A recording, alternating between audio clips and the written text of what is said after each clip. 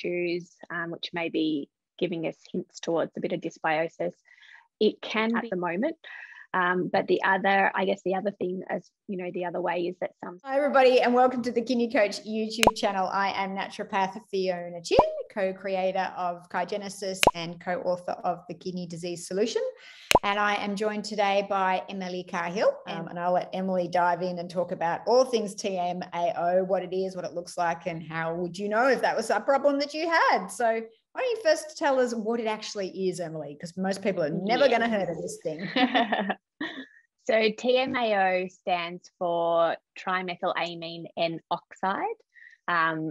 What it is, it's a metabolite that's produced by our gut bacteria from certain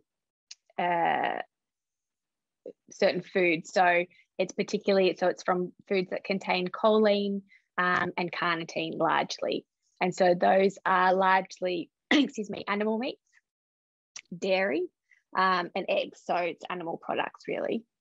And when we eat these foods, our gut bacteria breaks them down and works on them, and it releases something called TMA, so trimethylamine.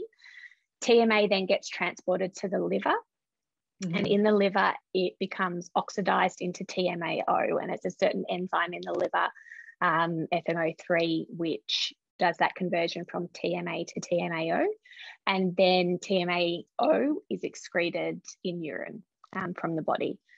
But the problem is that when we have elevated levels of TMAO, it's been linked to a number of different diseases, so particularly cardiovascular disease. That's probably one of the primary links that people are aware of. So blood clots, hardening of the arteries, heart attacks, stroke, heart failure. It's been linked to diabetes. It's been linked to bowel cancer. It's been linked to kidney disease, which is obviously why we're talking about it.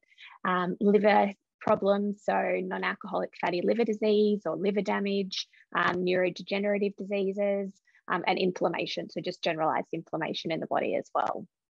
Yeah. And so it really is something, if you've got someone that's just eating, lots of meat, or not even that, I guess that's a bit unfair, but because there has to be some down regulation of other pathways for really this to kick up. But you really be finding people are eating a high protein sort of diet, right?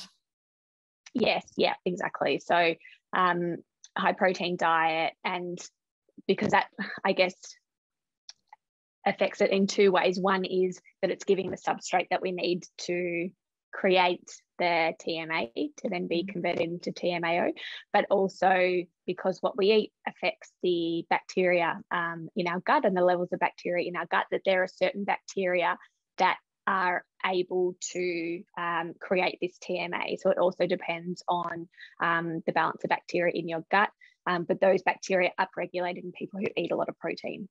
So it kind of, I guess, goes hand in hand.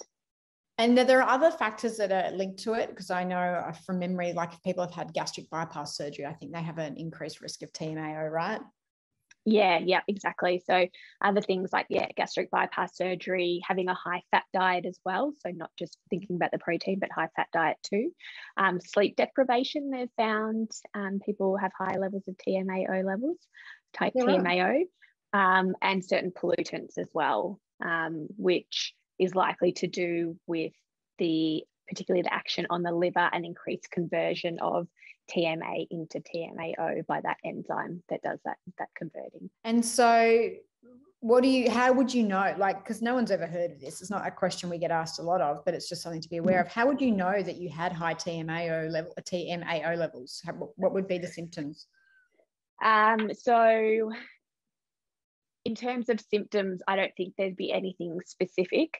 It would more be, something to think about in people who have cardiovascular problems, kidney disease, inflammation, who have a restricted diet potentially, who potentially have some digestive issues, which may be giving us hints towards a bit of dysbiosis.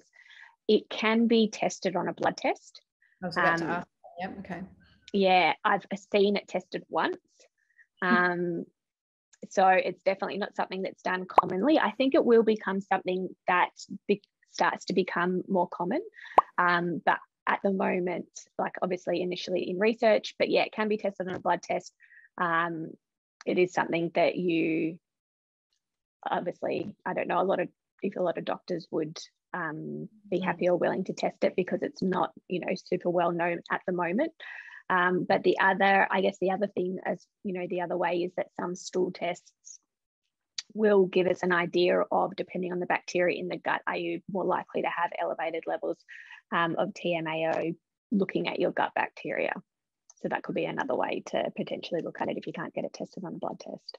And what specific bacteria would you be looking at for elevated TMAO? So generally it's a higher amount of Firmicutes bacteria.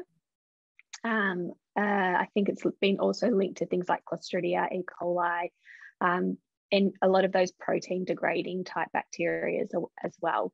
Because the interesting thing that they found in people who were vegetarian or vegan is that even when they gave them animal meat and foods high in carnitine or choline, they still had negligible TMAO levels because of the bacteria in their gut. So even when they were eating those foods that typically would increase TMAO, for them it didn't, because of their gut. So I guess that gives us a big clue that working on the gut is a big part of it. Yeah, and it goes to that why we put people on vegetarian diets with, and why maybe going vegetarian, because we know the gut microbiome changes within, I think it's like 2 weeks of just a dietary change. You start to get, you see that have an influence and change what the microbiome looks like. So, you know, that's maybe one of the reasons that people may not know that they had elevated TMAO, but once we change their diets, once they're following the Kidney Disease Solution program and following that diet, people start to feel better. And maybe part of it is because they're getting a reduction in that, which is fascinating. So if you've liked this video, make sure you hit a like. And if you hit subscribe, it means that you'll get notified anytime we create more content.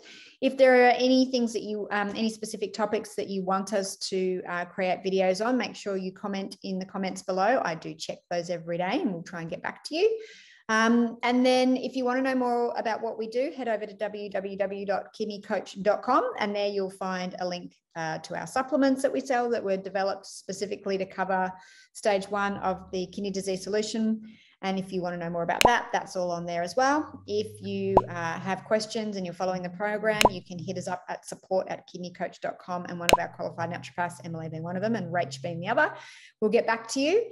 And yeah, and Emily, again, thank you for sharing your wonderful wealth of knowledge with the all crazy things TMAO. And thanks everyone for being part of our community, and we look forward to seeing you next time. Bye.